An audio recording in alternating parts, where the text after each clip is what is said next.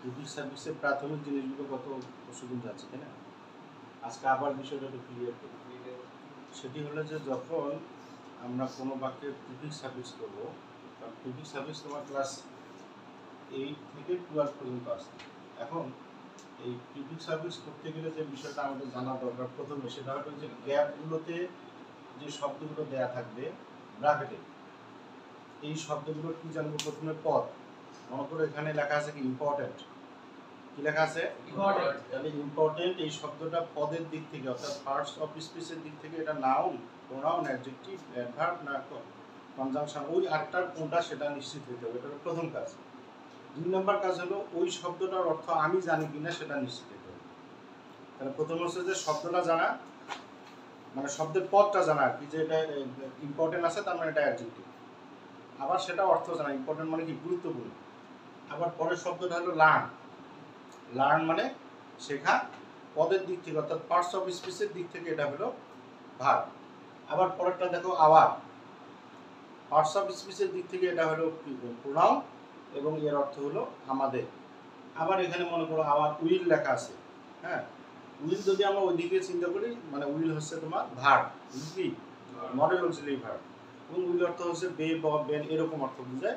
আবার উইল এখানে যদিও আমরা এখনো নিশ্চিত না, এখানে উইল দ্বারা মানে বে বা বেনও হতে পারে, আবার উইল অর্থ ইচ্ছা শক্তিও হতে পারে, আবার উইল অর্থ দলিলও হতে পারে। উইলের 3টা অর্থ আছে। কয়টা অর্থ? 3টা। একটা হচ্ছে যে উইল অর্থ বে বা বেন এরকম, যেটা আমরা as a modal auxiliary verb হিসেবে বাক্যে বসাই।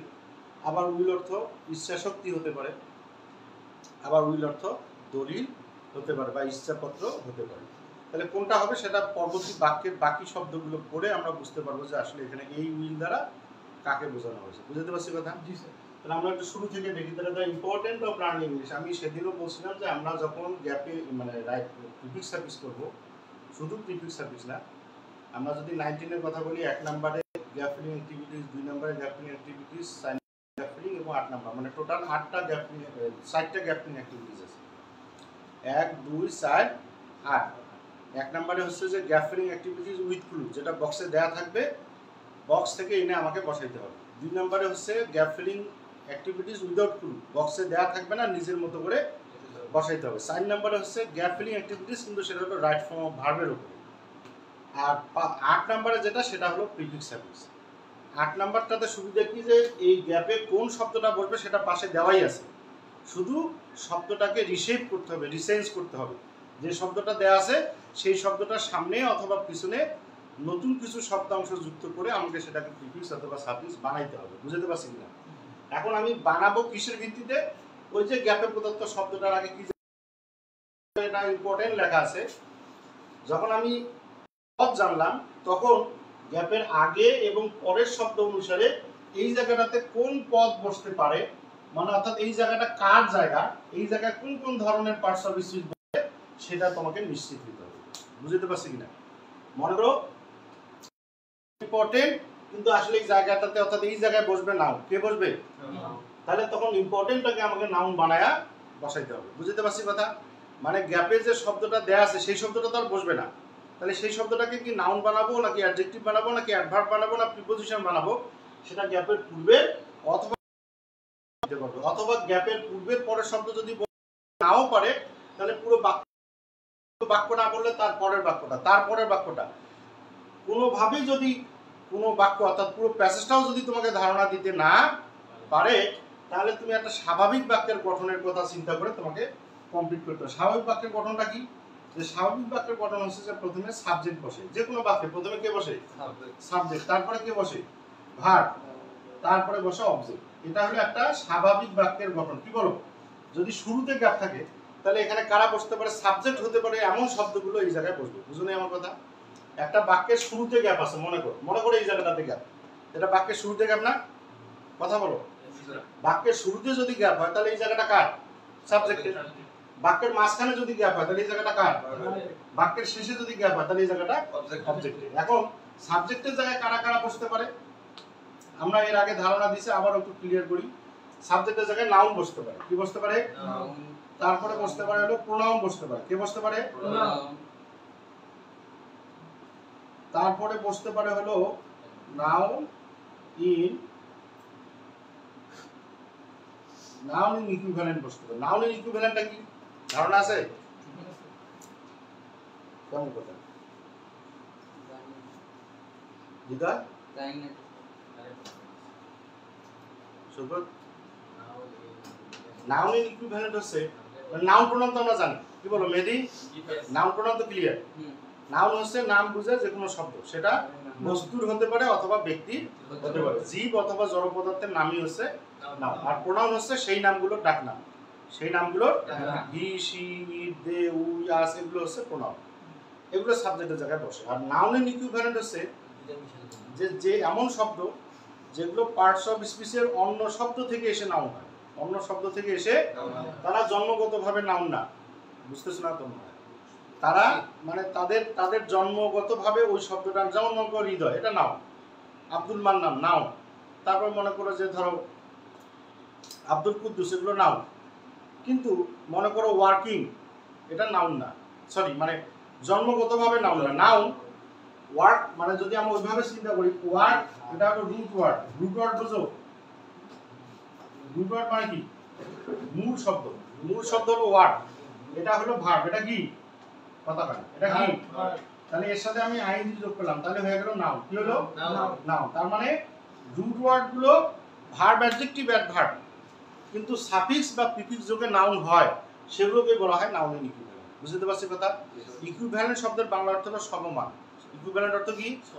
আচ্ছা, মনে করো দাখিল পাস আর এসএসসি পাস সমান কিনা? কেউ যদি মাদ্রাসা লাইনে দাখিল পাস করে আর তুমি মনে করো এসএসসি পাস করলে, দুটোই সমান না? কথা বলো, সমান কিনা? এটাকে ইংলিশে বলে ইকুইভ্যালেন্ট।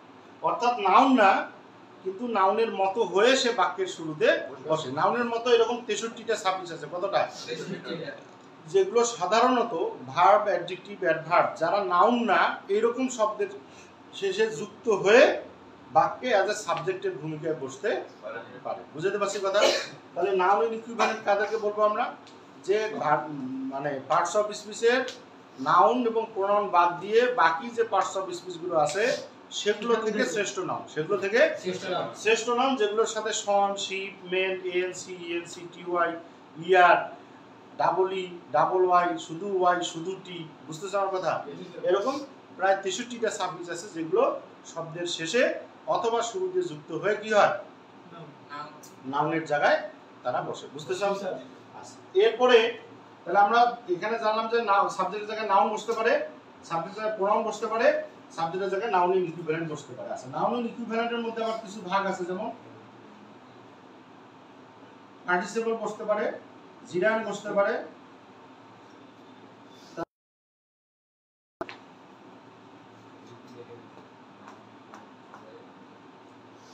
ইনফিনিটিভ বসতে পারে। তাহলে এখন পার্টিসিপল বসতে পারে, জিরান বসতে পারে, ইনফিনিটিভ বসতে পারে। কোন জায়গায় বসতে পারে তারা? এই সাবজেক্টের জায়গায় বসতে পারে। কার জায়গায়? আচ্ছা, ও এর সাবজেক্টের জায়গায় আরেকটা জিনিস বসতে পারে, ফ্রেজ। ফ্রেজ। তো এখন এই ফ্রেজ বা ফ্রেজ, পার্টিসিপল, জিরান, ইনফিনিটিভ এগুলো সম্পর্কে আছে কাকে দিছে? পার্টিসিপল আর জিরানের মধ্যে পার্থক্য কি?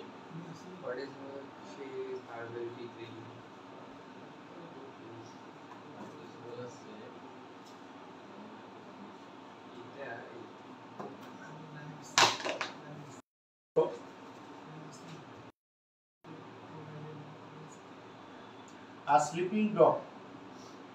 A sleeping dog. আবার লিখলাম, মনে করো যে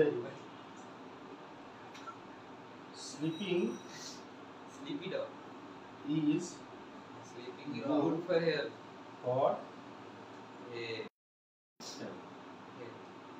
Sleeping is good for a sleeping dog is coming, মনে করো। অথবা মনে করো যে sleeping dog is coming is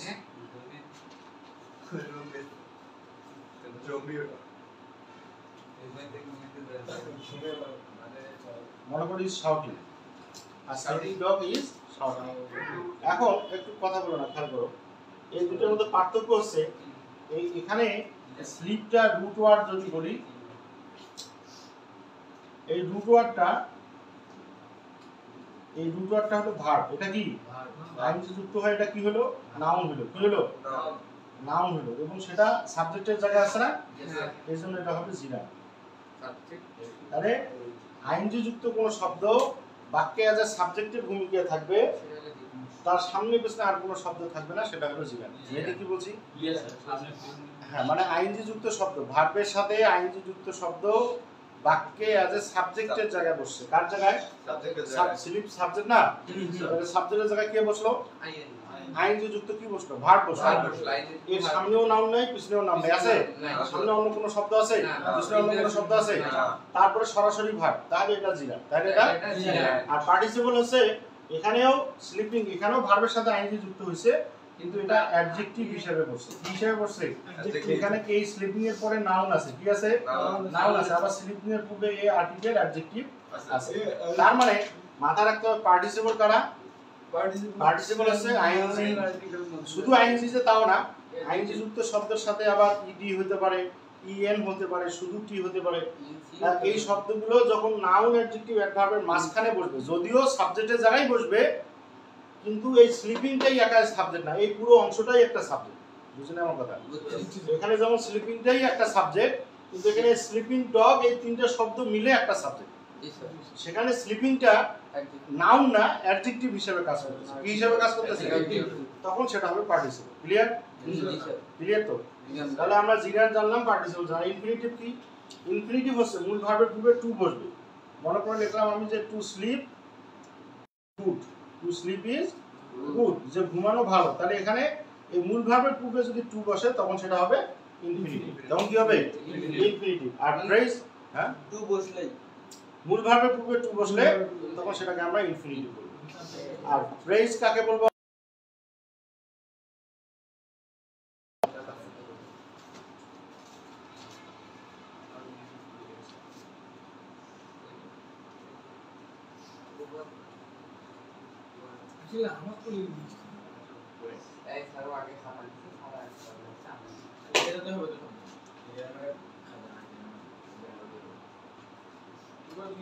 head অর্থ কি?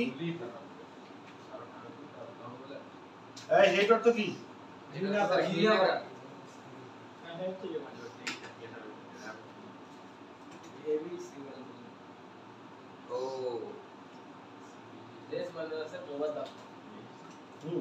তাহলে ফ্রেজটা যেটা হলো একাধিক ওয়ার্ড, অর্থাৎ a group of word having single meaning, having single meaning, a group of word having single meaning. single meaning মানে কি? একাধিক শব্দ, কিন্তু অর্থ কয়টা? একটা। লুকের আলাদা একটা অর্থ আছে, ডাউনের আলাদা একটা অর্থ আছে, আপনে আলাদা একটা অর্থ আছে। লুক, ডাউন, আপ, অন, এই চারটার আলাদা আলাদা অর্থ আছে। এই আলাদা আলাদা অর্থগুলোকে আমরা একত্রিত করলে কি হবে? ভিন্ন করা। তাহলে যখন বাক্যে এমন শব্দ থাকবে আলাদা অর্থ প্রকাশ করে, কিন্তু মানে আলাদা আলাদা অর্থ প্রকাশ করার পরেও সবগুলো মিলে একটা অর্থকে নির্দেশ করে, তখনই সেটাকে বলবো আমরা ফ্রেজ। যেমন আমি যদি বলি, ধরো ইন দ্য ভেরি আর্লি, মানে in the very morning, in the very morning, এটা একটা phrase. In the very morning একটা ফ্রেজ, এ লট অফ একটা ফ্রেজ। আবার মনে করো on the other hand, on the other hand, এটা একটা ফ্রেজ। বুঝতেছ আমার কথা? তাহলে এগুলো বাক্যের সাবজেক্টের ভূমিকায় বসতে পারে। তারপরে দুই নম্বরে ভার্বের ভূমিকায় কারা কারা বসতে পারে? মানে দুই নম্বরে ভার্ব আছে না, সাবজেক্টের পরে কি? ভার্ব। তাহলে ভার্বের জায়গায় দুই ধরনের ভার্ব বসে। কয় ধরনের? দুই ধরনের। একটা হলো principal verb, auxiliary verb, principal verb. আর এরপরে বসে হলো অবজেক্ট। এরপরে কি বসে? কথা বলো, এরপরে কি বসে? এখন এই অক্সিলারি ভার্ব কয়টা?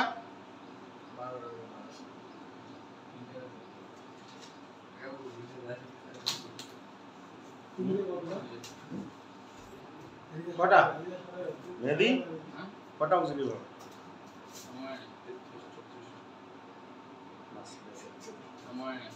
অক্সিলারি ভার্বের চারটা ভাগ আছে। Two be verb, to do verb, to have verb, modal auxiliary verb. তাহলে কয়টা হলো বলো? চারটা, মানে ভাগ, কিন্তু চারটার মধ্যে আবার আলাদা আলাদা আছে। হ্যাঁ, টু টু বি ভার্ব কয়টা? পাঁচটা। am is are was are, am is are was are, তাহলে কয়টা হলো? পাঁচটা। টু ডু ভার্ব হচ্ছে তিনটা। কয়টা? ডু ডিড ডাজ, কয়টা হলো? তিনটা। তাহলে কয়টা? আটটা। টু হ্যাভ ভার্ব হচ্ছে তিনটা, হ্যাভ হ্যাজ হ্যাড, তাহলে কয়টা হলো? 11টা।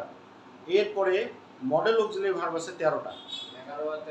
24 বুঝছো কথা? সে মডেল অক্সিলারি ভার্বগুলো কি কি? Can, could, shall, should, will, would, May, mite, oat two, use to, going to, need, der, must. বলো দেখি, নিজের বলো দেখি, বলো মডেল অক্সিলারি ভার্বগুলো বলো, চেষ্টা করো। ক্যান, কুড, মাইট, বসো, বসি করো। গোয়িং টু, তারপর মনে নেই। এই কি বলো দেখি? Can, could, will, would, shall, should, মাইট, মে, মাইট, হ্যাঁ, তারপর ওট two, use to, going to, need, der, হ্যাঁ, নিড, ডার, মাস্ট। তোমরা পারো, কিন্তু তোমরা এই মুহূর্তে মানে যাই হোক, তাহলে ভালো করে শোনো, আবারও ক্লিয়ার হয় না। তাহলে অক্সিলারি ভার্ব কয়টা? অক্সিলারি ভার্ব কয়টা? একটা গুলি করো। Auxiliary verb 24টা। কয়টা? 24টার মধ্যে 4টা আলাদা আলাদা ভাগ আছে। কয়টা আলাদা আলাদা ভাগ আছে? একটা আছে two be verb, modal auxiliary verb, two be verb, to do verb, modal auxiliary verb, R to have verb. তাহলে টু বি ভার্ব হচ্ছে কয়টা? 5টা। am, is, are, was, to do verb হচ্ছে 3টা, do, did, does. To have verb হচ্ছে 3টা, have, has, had. R modal auxiliary verb হচ্ছে 13টা। সেটা কি কি? Can, could, shall, should, will, would. Can, could, shall, should, will, would, এটা তো একটা সহজ। তারপরে মে, মাইট, ওট two, use to, going to, need, der, must. এই হলো টোটাল 13টা। ক্লিয়ার? তাহলে এই সব মিলে 24টা। এই 24টা কোথায় বসতে পারে? মডেল অক্সিলারি ভার্ব, অর্থাৎ ভার্বের প্রিন্সিপাল ভার্বের আগে বসতে পারে। প্রিন্সিপাল ভার্বের আগে বসতে পারে। আবার সরাসরি একাইও বসতে পারে। বাক্যে কিন্তু ভার্ব দুই ভাবে, তিন ভাবে বসে। কয় ভাবে? তিন ভাবে। একটা বাক্যে ভার্ব কয় ভাবে বসতে পারে? তিন ভাবে বসতে পারে। সেটা কেমন? যে একটা বাক্যে ভার্ব শুধু অক্সিলারি বসতে পারে, আবার একটা বাক্যে অক্সিলারি এবং প্রিন্সিপাল দুটো একসাথে বসতে পারে, আবার আরেকটা বাক্যে শুধু প্রিন্সিপাল ভার্ব বসতে পারে। তাহলে কয়টা বসতে পারে? ভার্ব কয় ভাবে বসতে পারে? তিন ভাবে। একটা বাক্যে ভার্ব কয় ভাবে বসতে পারে? তিন ভাবে। শুধু অক্সিলারি ভার্ব বাক্যে একাই বসতে পারে, আবার অক্সিলারি প্রিন্সিপাল ভার্ব মিলে বসতে পারে, আবার শুধু প্রিন্সিপাল ভার্ব বাক্যে বসতে পারে। তাহলে কয় ভাবে বসে? বাক্যে ভার্ব কয় ভাবে বসে? কি কি ভাবে বসে? ঠিক আছে? এই তিন ভাবে বাক্যে বসে। এখন এই ভার্বের জায়গায় যেটা হতে পারে যে যখন অক্সিলারি প্রিন্সিপাল দুটেই বসবে, তাহলে অক্সিলারির ওই 24টার যে কোনো একটা বসবে, তারপরে প্রিন্সিপাল ভার্ব, তাই না? আর এমনিতে অক্সিলারি ভার্ব একাই বসতে পারে, আবার এমনিতে চাইলে প্রিন্সিপাল ভার্বও একাই বসতে পারে। ক্লিয়ার? আচ্ছা, এখন আসলে তাহলে অক্সিলারি যেহেতু 24টা, প্রিন্সিপাল ভার্ব কয়টা? এই সম্পর্কে ধারণা আছে? না স্যার। প্রিন্সিপাল ভার্ব হচ্ছে অসংখ্য। মুমিত, প্রিন্সিপাল ভার্ব কি? অসংখ্য বলতে যে আমরা ঘুম থেকে উঠে আবার ঘুমাতে যাওয়ার আগ পর্যন্ত যা করি সবগুলোর ইংরেজি নামই হচ্ছে প্রিন্সিপাল ভার্ব। একেবারে ঘুমানো থেকে শুরু করে, মানে ঘুমানোটাও একটা কাজ। এগুলোর ইংরেজি শব্দ যেটা খাওয়া, যাওয়া, দেখা, শোনা, পড়া, বলা, দেখা করা, হাত নাড়ানো, পা নাড়ানো, চোখ দিয়ে দেখা, যা করি এগুলোর প্রত্যেকটার ইংরেজি শব্দই হচ্ছে প্রিন্সিপাল ভার্ব। ক্লিয়ার? এটা কি মানে এটাকে আমরা কি বলবো? Principal verb. তাহলে আমরা জানলাম যে ভার্ব দুই ধরনের বসতে পারে বাক্যে, মেহেদি, অক্সিলারি এবং প্রিন্সিপাল। অক্সিলারি বসলে কয়টা বসবে? 24টার যে কোনো একটা। হ্যাঁ, অসীম। এরপরে আসো অবজেক্টের জায়গায় কারা বসতে পারে? কিছুক্ষণ আগে আমরা দেখালাম সাবজেক্টের জায়গায় যারা যারা বসতে পারে, অবজেক্টের জায়গায়ও তারাই বসতে পারে। আমি আবার বলতেছি, সাবজেক্টের জায়গায় যারা যারা বসতে পারে, অবজেক্টের জায়গায় তারাই বসতে পারে। তাহলে এই আমরা মোটামুটি আমার মনে হয় যে একটা স্বাভাবিক বাক্য কেমন হবে সেটা জানছি কিনা। মনে করো যে যদি মনে করো সাপোজ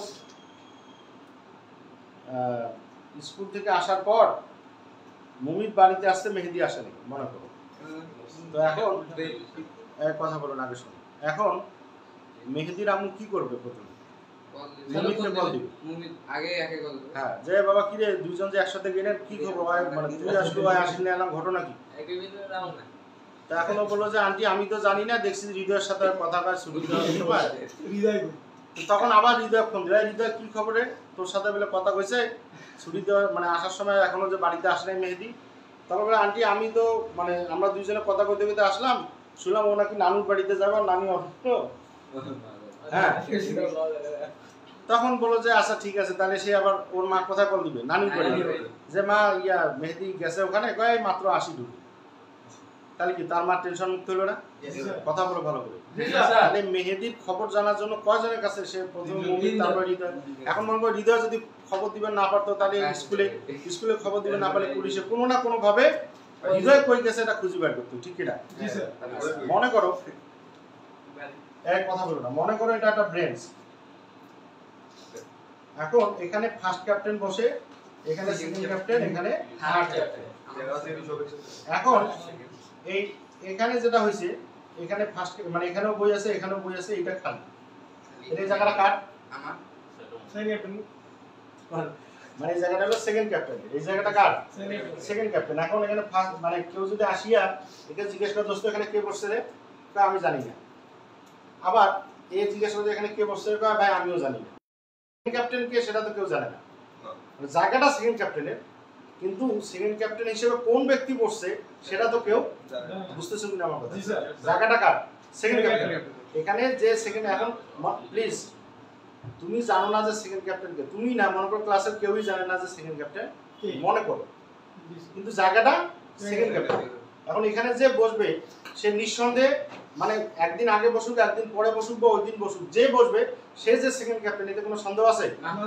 তার মানে জায়গাটা সেকেন্ড ক্যাপ্টেনের যদি কেউ এখানে বসতে হয় তাহলে তাকে সেকেন্ড ক্যাপ্টেন হয় বুঝতে পারছি কিনা এখন এ বললো যে ভাই জায়গা সেকেন্ড ক্যাপ্টেনে কিন্তু এখানে কে বসবে বা কে বসছে আমি জানি না বই আছে কিন্তু লোক নেই বই আছে আবার এও বলতেছে দোস্ত এখানে কে বসছে আমি জানি না তখন পিছনের জনকে জিজ্ঞেস করলো মনে করো তারপরে জন জায়গাটা হলো সেকেন্ড ক্যাপ্টেনের কিন্তু এও বলতে পারতেছে না এও তাহলে পিছনের জন বলবে যখন এরা কেউই বলতে পারবে না তখন আমরা খেয়াল করব যে এখানে যদি ফার্স্ট ক্যাপ্টেন বসে তাহলে এখানে সেকেন্ড এখানে থার্ড তাহলে আমরা নির্বাচন করছি first captain Abdul Mannan third captain Abdul Kuddus আর সেকেন্ড ক্যাপ্টেন হয়েছে মুমিত মনে করো তাহলে এটা তো মুমিতের জায়গা তাহলে এখানে মুমিত বসে আর মুমিত যদি কেউ নাই তাহলে মুমিতের মতো একজনকে বানিয়ে আনিয়ে এখানে বুঝতে পারছি কথা কি বুঝছো কিনা তার মানে হচ্ছে পুরো বাক্যটা যখন আমাকে ধারণা দিতে পারবে না মনে করো আমি দাকে জিজ্ঞাসা কথা বলো না আমি দাকে জিজ্ঞেস করলাম যে এখানে কে বসবে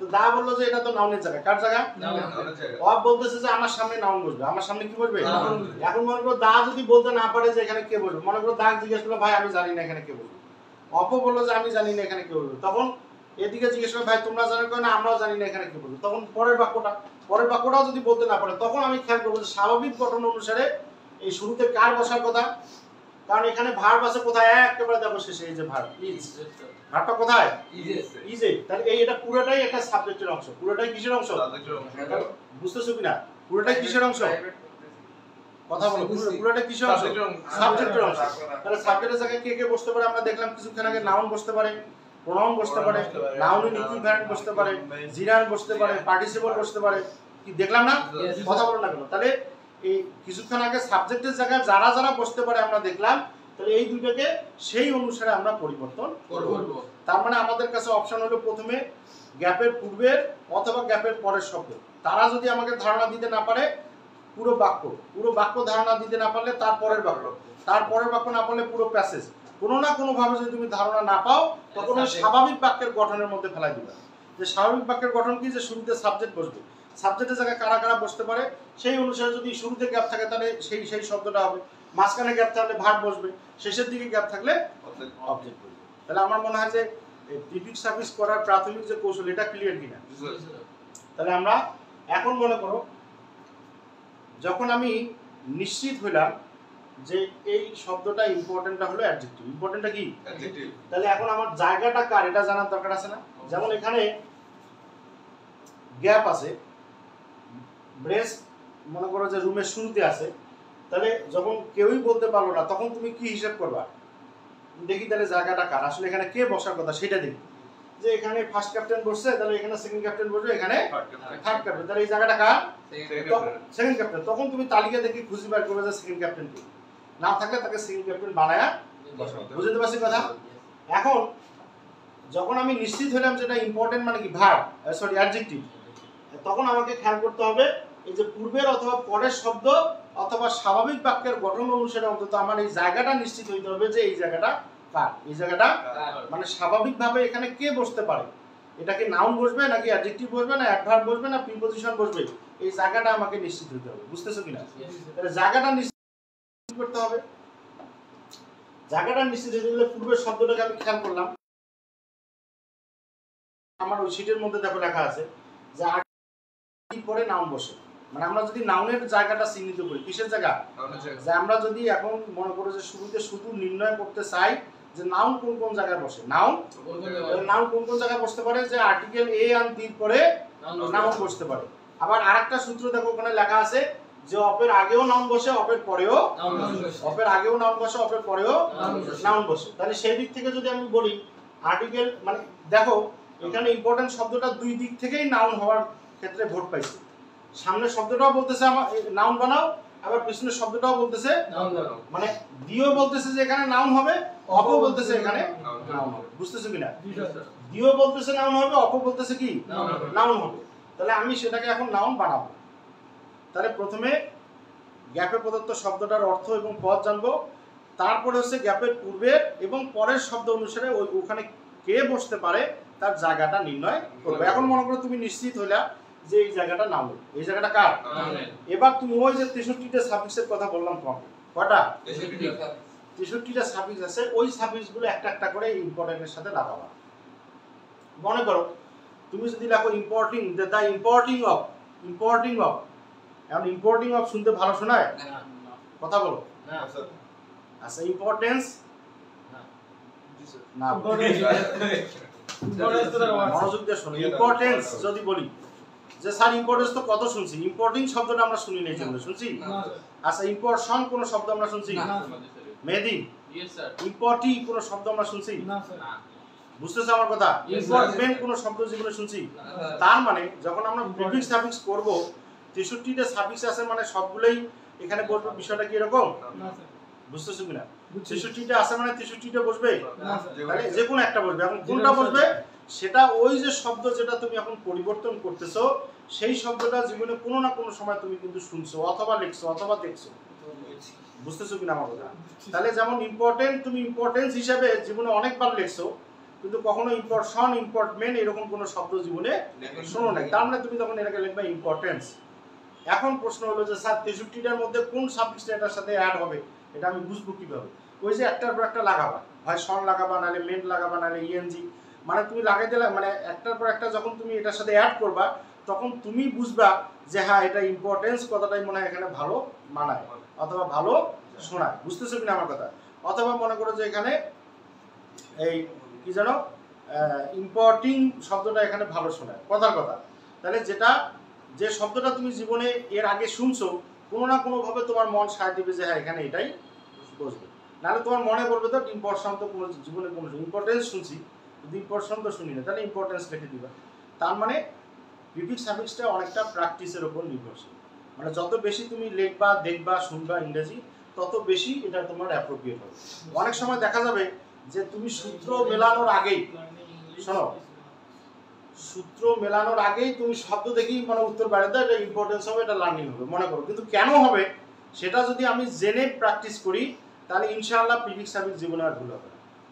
আমরা পারি দেখলেই বুঝতে এটা ইম্পর্টেন্স হবে, এটা লার্নিং পারো কিনা, এটা স্বাভাবিকভাবে যে কেউ দেখলেই পারবে। এটা মনে করো 6 এর বাচ্চা দেখলেও পারবে। কিন্তু আমার কথা হলো, বা আমরা শিখবো কিভাবে? আমরা শিখবো হলো যে কেন ইম্পর্টেন্স আমি লিখবো, কেন এখানে লার্নিং লিখবো। যখন এইভাবে আমরা ব্যাখ্যা জেনে জেনে 10, 12, 20টা প্র্যাকটিস করবো, তখন আমি কথা দিতেছি জীবনে প্রিফিক্স সাফিক্স আর তোমার ভুল হবে না।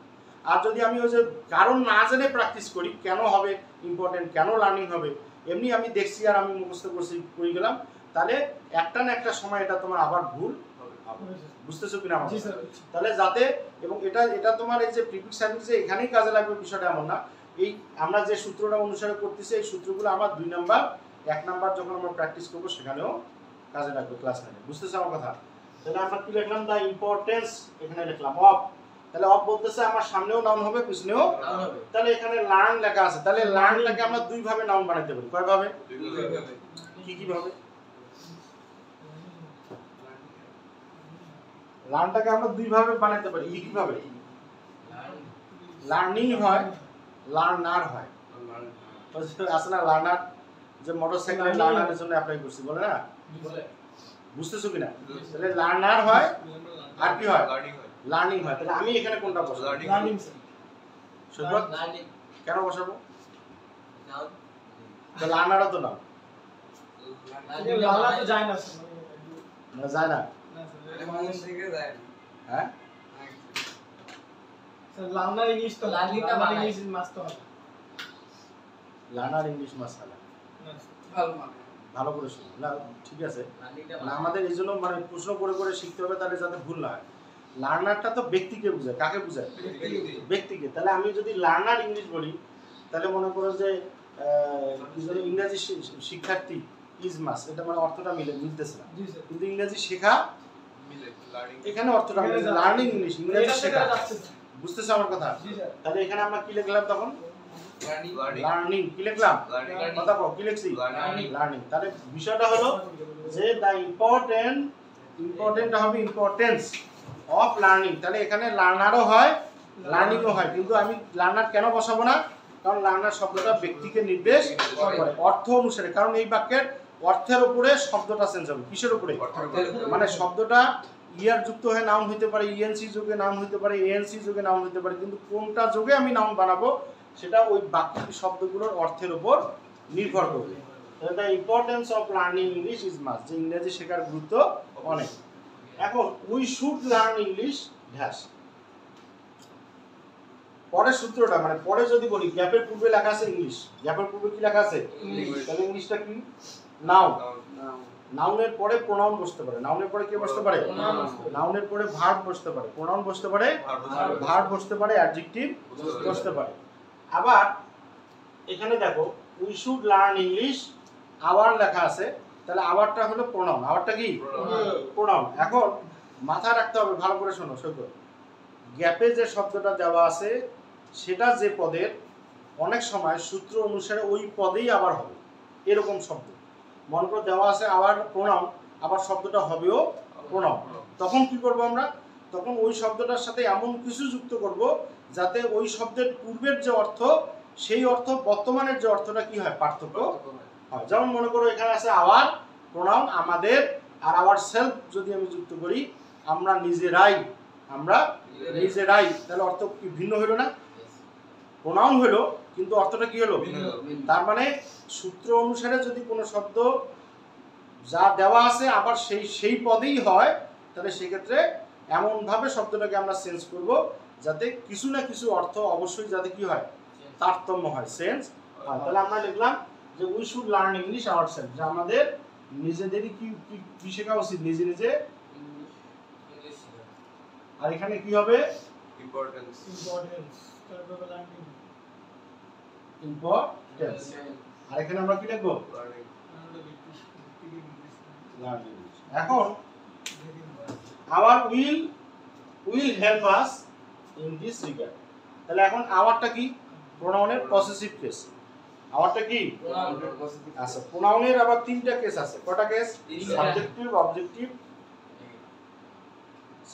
অবজেক্টিভ পসেসিভ এটা নমিনেটিভ আছে তো পসেসিভ কেস হচ্ছে প্রোনাউনের এমন যে যেটার দ্বারা কি বোঝায় অধিকারে থাকা বোঝায় কি থাকা বোঝায় অধিকার আমাদের আওয়ার উইল লেখা আছে এখন উইলটাকে যদি আমি জিবাল ভার্ব হিসেবে চিন্তা করি কিছুক্ষণ আগে যেটা বললাম ইচ্ছা অথবা তোমার দলিলপত্র তো তখন এটার সাথে আমাকে এটাকে নাউন বানাইতে হবে কেন প্রোনাউনের পজিটিভ কেসের পরে নাউন বসে সূত্র অনুসারে ওখানে লেখা আছে প্রোনাউনের পজিটিভ কেসের পরে কি বসে তাহলে সেই অনুসারে এখানে উইলটা কি ভার্ব তাহলে ভার্বের আগে কি হবে নাউন তাহলে উইলটাকে যদি আমি নাউন বানাইতে চাই তাহলে লিখতে হবে উইল পাওয়ার মানে হচ্ছে ইচ্ছা শক্তি কি শক্তি উইল পাওয়ার তাহলে এখানে পাওয়ার যুক্ত করে আমি এই শব্দটাকে কি বানাইলাম নাউন বানাইলাম যে উইল Oh. যাওয়ার will power will help us in this regard.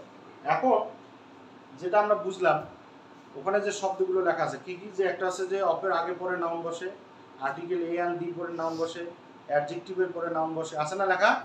Is, every, any, many, no, সাম এদের পরে নাউন বসে। তারপরে আর কি লেখা আছে দেখো তো, দেখি আমার কাছে তো বলতে পারি না, বলতে পারিস না সিলেক্ট হয়ে যাবে মানে দেখা তো রাখা হলো কি করবি মারামারি করবে। কথায় কথায় বলে কি ভিডিও মতো ঝগড়া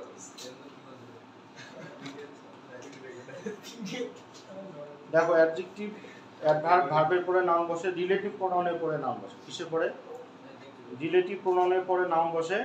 তারপর সে কিছু প্রিপোজিশন আছে যেমন by, with, without, before, after, while, এই শব্দগুলোর পরেও নাউন বসে যদি বাক্যের শুরুতে, এবং বাক্যের শুরুতে গ্যাপ থাকলেও নাউন বসে। তো আজকে আমরা নাউনের স্থানগুলো জানলাম।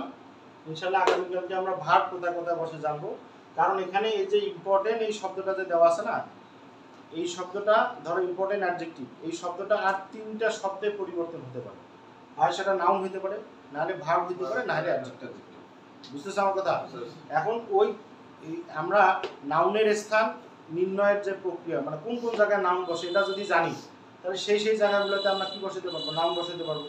কোন কোন জায়গায় অ্যাডজেক্টিভ বসে সেটা যদি আমি জানি, তাহলে ওই শব্দটাকে অ্যাডজেক্টিভ বানায় সেখানে বসাতে।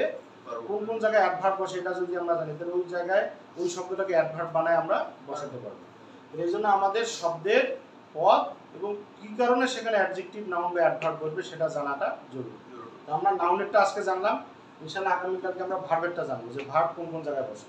তারপরে অ্যাডভার্ব এবং অ্যাডজেক্টিভ জানলে আমার মনে হয় যে প্রিফিক্স সাফিক্সে যেটা হেল্প আমরা পাবো, অন্য যে তিনটা আইটেম আছে অর্থাৎ গ্যাপ ফিলিং অ্যাক্টিভিটিজ 1, 2 এবং 8 নাম্বার, সেখানেও আমাদের এটার হেল্প হবে। জি স্যার।